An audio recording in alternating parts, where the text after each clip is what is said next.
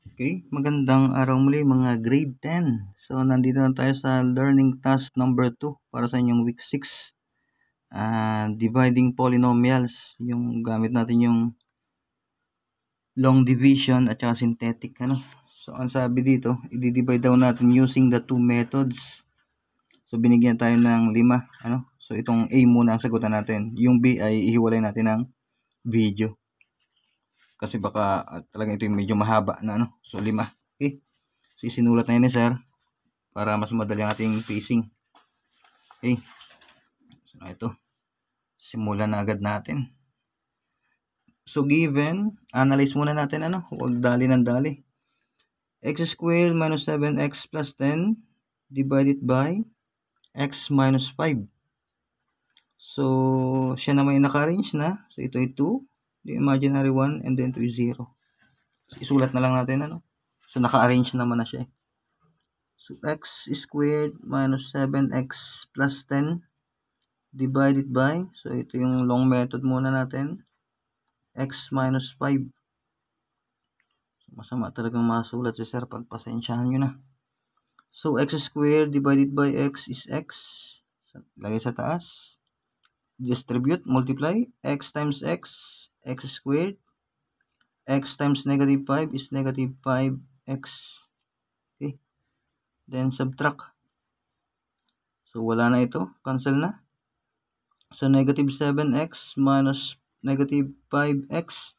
So, negative times negative, magiging positive. Ay may mas malaki yung negative, kaya na negative 2x. So, bring down 10. So, plus 10. Okay. And then, divide negative 2x divided by x. So, matatanggal yung x. May natira akong negative 2. So, minus 2. Then, distribute negative 2 times x, negative 2x. Negative 2 times negative 5 is positive. Tama? Positive 10. Okay. Then, subtract. So, wala na ito. So, 10 minus 10, wala din. Okay. Wala tayong remainder. So, 0. No? So, sakto ang ating quotient. So, ito ang sagot natin. X minus 2. So, tingnan natin sa synthetic kung ganyan din magiging sagot natin. Okay. Lista ulit natin ang ating mga numerical coefficient. So, ito ay 1. Negative 7. So, na ito yun. And then 10. Okay. So, yung test 0 natin, yung test 0, change lang ng sign. So, negative 5. So, ito ay 5. Okay. Then, synthetic division tayo. Bring down yung first number, 1. And then, multiply. 1 times 5, 5. Then, add. Addition ha. So, may 7 akong utang, tapos mayroon akong 5 piso. So, may natira akong 2 utang. Okay? So, meron ulit tayo dito. Multiply. Negative 2 times 5, negative 10. And then, add. O, may 10 piso ako, pero may 10 piso ang utang. So, wala akong matitirang pera. Wala rin matitirang utang. Okay, so na ito na. So, again, tingnan natin. So, second power siya. So, babawasan natin ng isa. So, ibig sabihin nito ay x. So, first power, imaginary.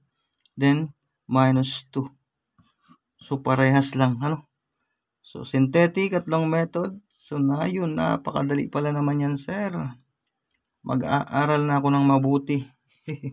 Okay, number 2. So, number 2, given. So, x squared plus x minus 20 divided by x minus 4. Medyo malabo ang ating gawa ng ilaw. Okay? Lalo atang lumabo Focus natin.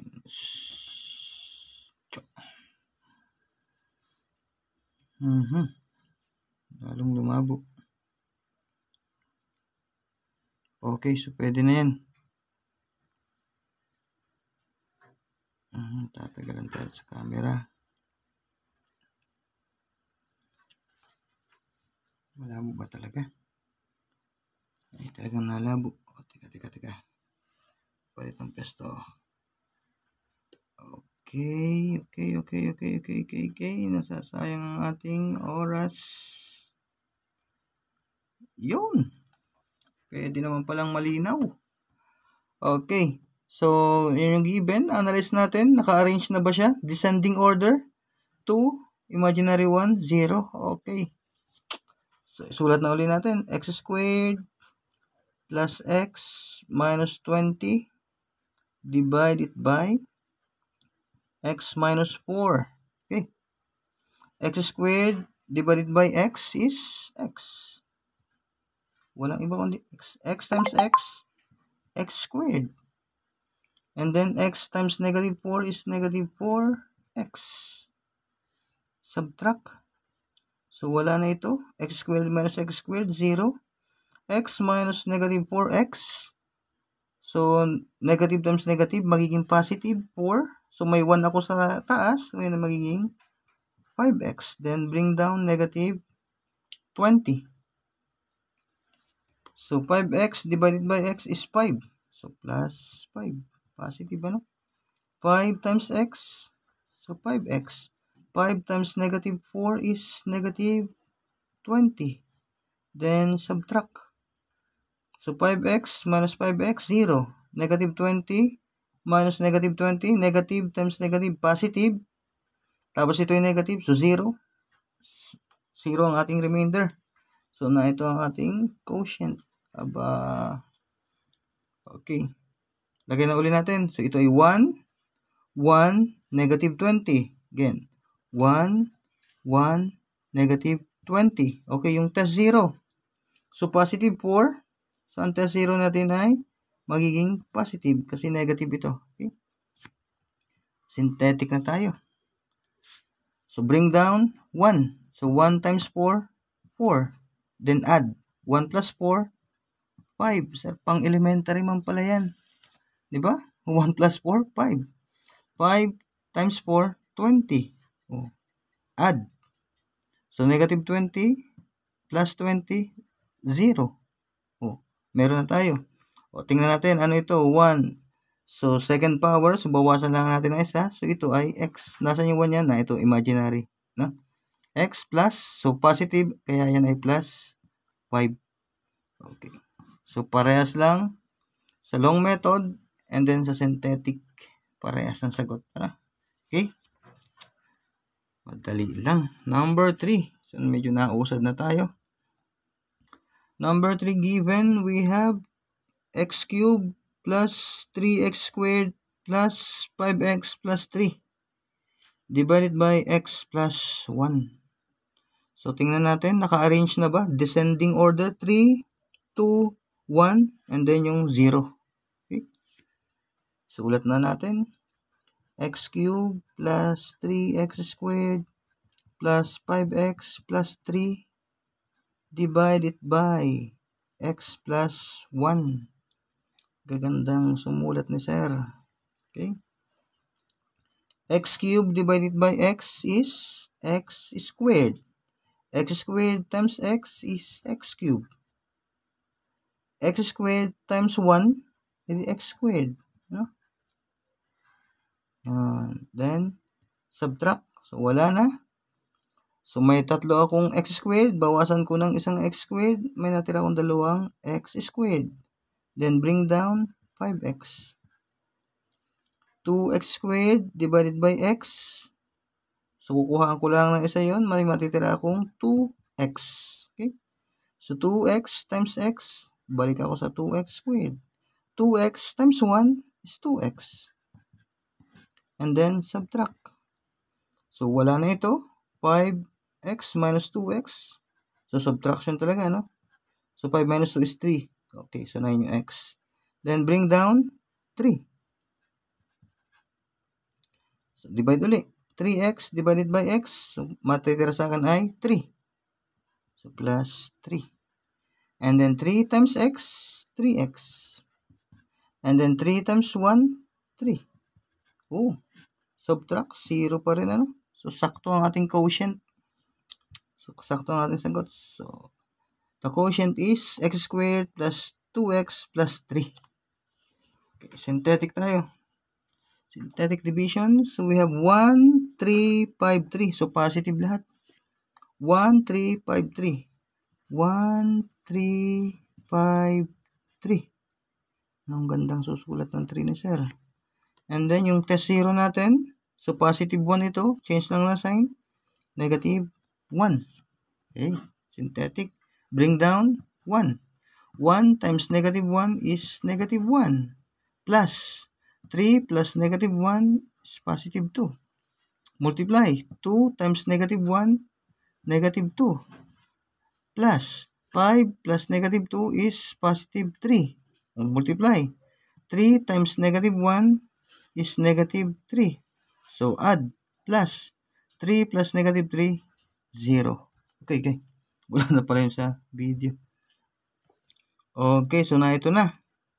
So tingin ulit tayo sa ating given. So ito ay cube. Bawasan ko lang ng isa. So na ito na yun. So kung yun ay cube, ang sagot natin ay x squared. So na ito na yun, 1. So 2 plus 2. Bawasan ko lang ng isa, x. So plus 3. So wala na siyang x kasi 2, 1, 0. Ilalagay ko pa yan. So hindi na. So ito ang ating quotient. Parehas, synthetic at long method. Okay. May dalawa pa. Number 4 and number 5. Okay. So na ito ang ating number 4. So given number 4, we have 2x cubed minus 18x minus 45 plus 5x squared divided by x plus 5. So makikita na kaagad natin na hindi siya naka-arrange. 3, 2, na ito yung 1, na ito yung 0. So arrange natin. Bago tayo mag-divide, so we have 2x cubed, nasan yung second? So plus 5x squared. So na ito yung linear term, 18x, constant term, minus 45. Okay? Then divide natin. X plus 5. X plus 5. Okay. 2x cubed divided by x. So may matitira tayong 2x squared. So 2x squared times x. 2x cubed. 2x squared times 5. Positive 10x squared. Mabilis ba? Okay, then subtract. So ito ay wala na. So bawasan natin to. 5x squared minus 10x squared. So mas malaki itong pambawas. So negative 5x squared. Then bring down 18x, negative 18x. So negative 5x squared divided by x. So kukuhain ko lang yung isa doon. So minus 5x. Multiply. Negative 5x times x is negative 5x squared. Multiply ulit. Negative 5x times 5 is negative 25x. 5 times 5 eh, di ba? So 25. Then subtract. So ito ay wala na. Cancel na lang yan. So dito tayo. Negative 18x minus negative 25x. So negative times negative. So ito ay magiging positive. So ibig sabihin ito ay positive. Ilan to? So 18 at saka 25. Hindi ba ito?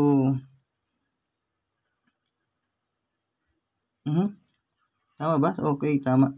So 7. Ano? So 7x positive. So negative times negative. So 7. Okay, tama na. And then bring down negative 45. Okay? So 7x divided by x is positive 7. And then 7 times x, 7x. 7 times 5, positive 35. Then subtract. Mayroon tayong denominator. So ito ay wala na. Cancel. Negative 45 minus positive 35 ito. O ito ay magiging negative. So ipa-plus lang natin. So that will be negative 80. Ano? So 10 carry 1. So 80. So meron tayong remainder na 80. Anong ang ginagawa natin dito? Idadagdag natin siya plus negative 80 over yung kanyang divisor. x plus 5. So, 80 yan ha. Okay. So, yan ang sagot natin. Synthetic tayo. So, ang kukuhain natin ay yung naka-arrange, ano. So, ito. So, we have 2, 5, negative 18, negative 45. So, we have this as 2, 5, negative 18, negative 45. Okay, yung test 0 natin, positive 5, change ng sign. So, magiging negative 5. Okay. Synthetic ito, bring down 2. 2 times negative 5 is negative 10. Add natin, 5 plus negative 10 is negative 5. Okay. Negative 5 times negative 5 is positive 25. And then add. Negative 18 plus 25 is 7. Positive 7 kasi mas malaki. Okay. Next, 7 times negative 5 is negative 35. And then add. Mayroon akong utang. Dagdagan ko ng utang. Lumaki si utang. Okay. Remainder natin, negative 80. So, parehas ba? 2, negative 5, 7, then remainder 80. Kopyahin na lang uli natin yun. 2x squared minus 5x plus 7 plus negative 80 over x plus 5. Okay? So, ito ay remainder eh. So, ito ang ating quotient. Parehas na parehas. Ano? Okay. Next, last. Number 5. Okay. Makakaraos din nata. X cubed squared plus 7x cubed, 3x squared plus 7x cubed plus 11x minus 4 divided by x plus 2. So, hindi naman na siya naka-arrange kasi nauna yung second power sa third power. Arrange natin bago mag-divide. 7x cubed plus 3x squared plus 11x minus 4 divided by x plus 2. Okay, divide na natin yan. So, 7x cubed divided by x, 7x squared. So, 7x squared times x is 7x cubed. 7x squared times 2, positive 14x squared. Okay. Subtract. Oh, cancel na ito. Wala na. So, 3x squared minus 14x squared. So, magiging negative ito. So, negative 11x squared. Ano? And then bring down positive 11x. Then 11x squared divided by x is negative 11. Okay. Sorry. Nauna ang pagsulat. Negative 11x. Ano? So, kasi x squared to. Then balik. 11x squared, 11x, negative 11x times x is negative 11x squared. Negative 11x times 2 is negative 22. Tama ba? X. Wala na x, may x nga pala. Then subtract. So again, cancel ito. So negative times negative. So magiging positive na ito. So i-add lang natin 33x. Then bring down negative 4. Okay. 33x divided by x is positive 33. 33 times x is 33x. Then 33 times 2 is positive 66. Then subtract. So wala na ito. So negative 4 minus positive 66. So ito magiging negative. So negative ilan? 70. So ito yung remainder natin. So idagdag natin sa tatas plus negative 70 again over the denominator x plus 2. So wag niyo kakalimutan ano. Ang remainder ay laging pag idadagdag doon sa final quotient ay idadagdag lagi ang denominator ano dito. Okay. Synthetic tayo. So we have 7, 3, 11, negative 4. 7, 3, 11, negative 4. Then test 0. Positive 2. Change ng sign. Negative 2. Okay. Bring down 7. 7 times negative 2 is negative 14. Add. So 3. Kasi may utang akong 14. So may matirang utang na 11. So 11, negative 11 times negative 2 is positive 22. Diba? Negative times negative, positive. Then add. So 11 plus 22 is 33. Then multiply. 33 times negative 2 is negative 66. Then add. May utang, dagdagan pa ng utang, lumaki si utang. 70 yung utang. Ano? So ito na naman yung ating remainder. So parehas ba? Okay, so parehas na parehas. So 7x squared minus 11x plus 33 plus negative 70 over x plus 2. So yan ang ating division, division of polynomials, the long method and the synthetic division. Okay, so yung susunod na video, yung sa B, ay isunod na natin para kayo makatapos na inyong gawain. Okay, bye bye.